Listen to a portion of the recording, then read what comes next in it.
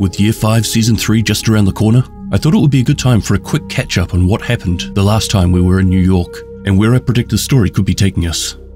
Titled Vanguard, we will be uncovering the truth behind Keena's motivations in his final days.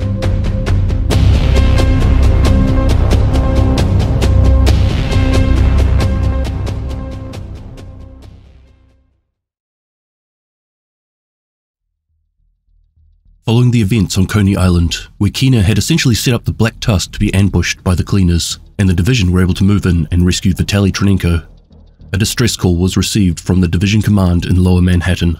City Hall had been attacked. Agents from Washington make their way to New York. The attack left the building completely destroyed and contaminated by a new unknown virus. Through video surveillance, it is found that a group of rogues, led by Aaron Keena, were the ones responsible.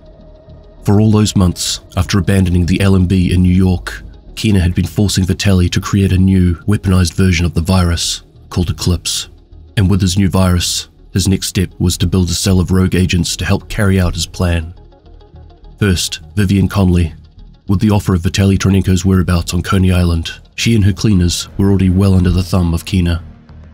Next was James Dragoff. He would be brought on board along with his new family, the Rikers.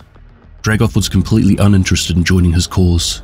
However, he quickly changed his mind when Keena started executing Rikers and threatening to continue to take them down until Dragoff complied.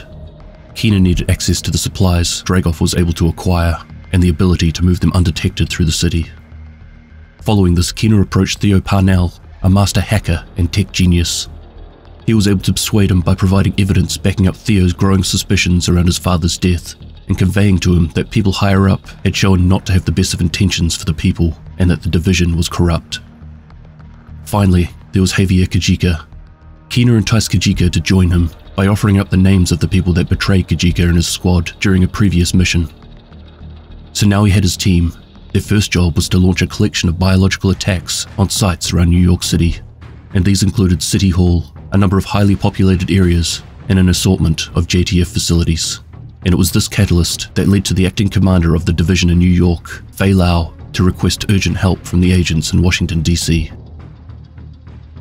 Undeterred by the Division's search for him, Keena continued with his preparations. With Parnell's technological expertise and Dragoff's uncanny ability to provide him with a number of high-tech materials, Keena's plan started to become a reality. The Rogue Agent Network was built, along with more lethal forms of the SHD tech and ground-to-air missiles that would aid in spreading the virus.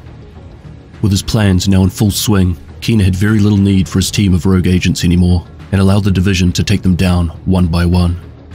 They had served their purpose. As a result from the intel gathered from the Rogue Watchers, Fei Lau was able to pinpoint Keena's location on Liberty Island.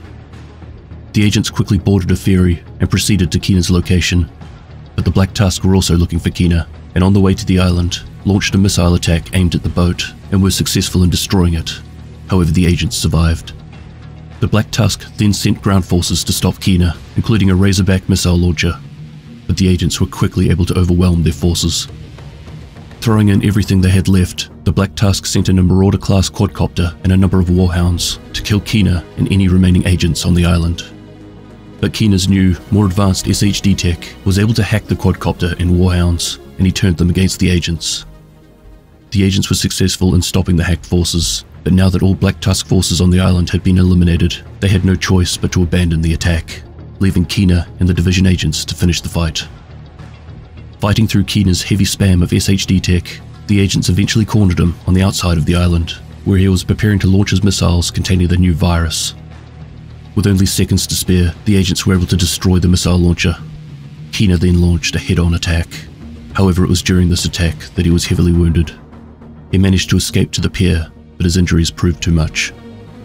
The Division agents caught up to him, and before they could stop him, he activated his Rogue Agent Network, telling the agents that they have no idea what is coming, before dying shortly after.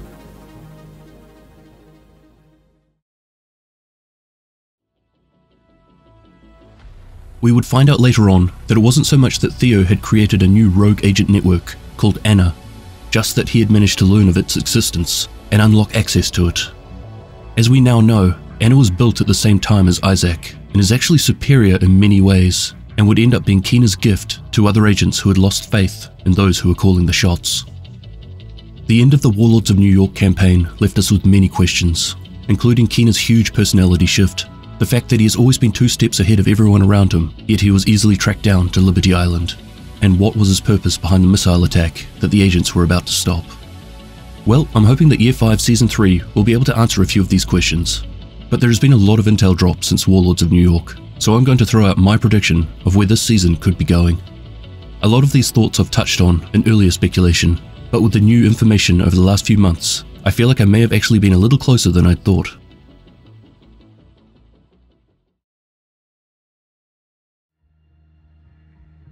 I'm just going to go out there and say it.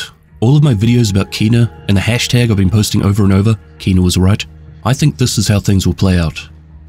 It's not that I think we're the bad guys and that Keena was the good guy by any means. More that he was a sort of anti-villain.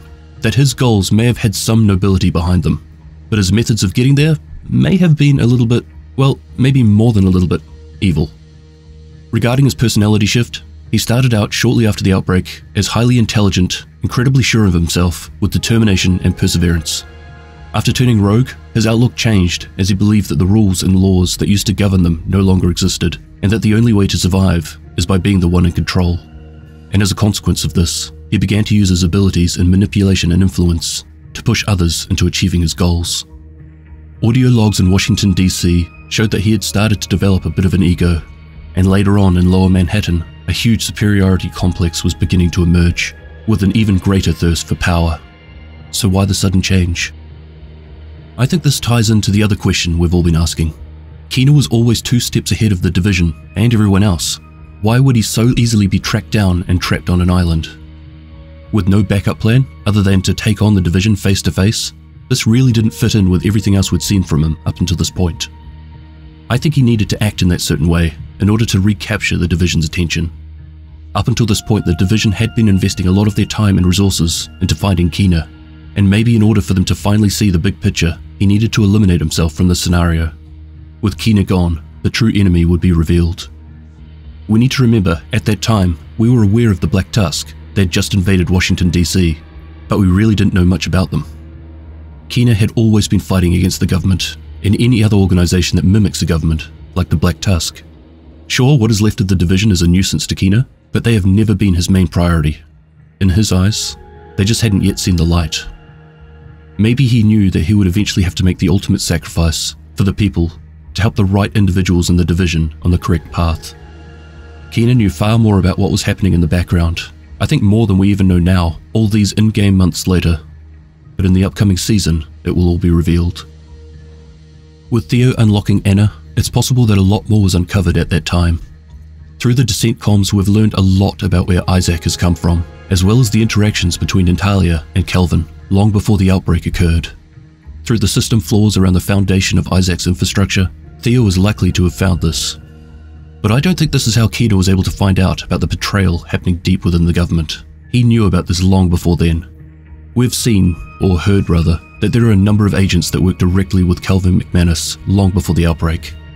Keena was a first-wave agent, and could have been one of the first to be recruited. So maybe he had some sort of direct line to Cal, and although he may not have been aware of the full story before everything went down, maybe after the JTF pulled out of the quarantine zone before going rogue, he would learn of what has been playing out in the background. Long story short, Keena could have known Kelvin personally, and because of this, probably Natalia too. He suspected something was up and kept digging, and then on top of this, Theo would uncover even more detail. Keena couldn't just turn to the agents and explain what he's found. He's a wanted man, they'd shoot him on sight, plus he was still putting the pieces together. And how would he know who to trust? And no, the irony of saying this about a rogue agent isn't lost on me. But look at the massive divide throughout the division ranks. And this has really only become obvious since his death. Being 2 steps ahead of us, he already knew the divide was there. And this is where I'm going to go a little bit off script here and suggest that maybe there is a very small chance that maybe Keena and Fei Lao had spoken not long before we took him out. All these months later, it does seem a little suspicious that she declared herself as rogue at that very moment. Perhaps there was more to it than just a super sweet way of ending a DLC, but that could be a story for another time.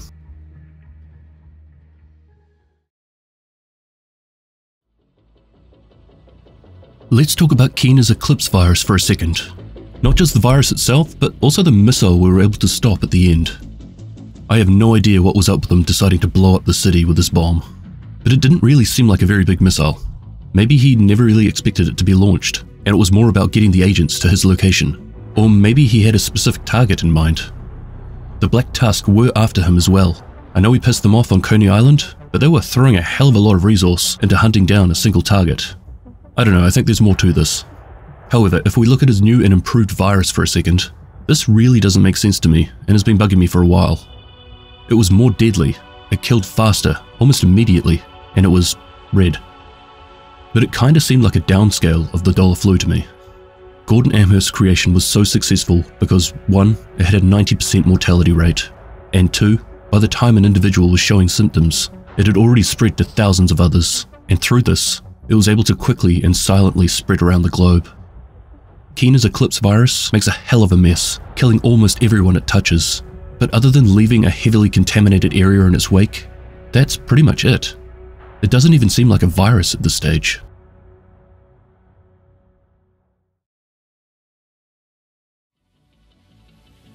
I really wish that I had another week to work on this, but I wanted to get it out before the special report that is coming out in a couple of days. There are so many smaller details that have happened since the end of Warlords of New York that I really wasn't able to research properly and talk about here, so this is a lot more rushed than I would have liked it to be. But regardless, as a summary, I think Keena was onto something and was doing his own thing behind the scenes regarding Natalia Sokolova, President Ellis, and Calvin McManus. Realistically, one of two things happened at the end of Warlords of New York. 1, he intended to be caught and killed, for us to see the bigger picture. And 2, probably the more likely one, but definitely not the way I hope it goes, his luck ran out, and we were able to track him down before he was able to disappear once again. We finally killed the guy who'd been making us look silly since day one. Whichever way it goes, I still think he was working towards similar goals to us, albeit in his own twisted way. And through this season, we're going to hunt down and reap the benefits of his work. Anyway, I hope you found this interesting and you're as excited as I am to find out what happened with Aaron Keena. It's well overdue. Thanks for watching, and Extremis Malus, Extrema Remedia.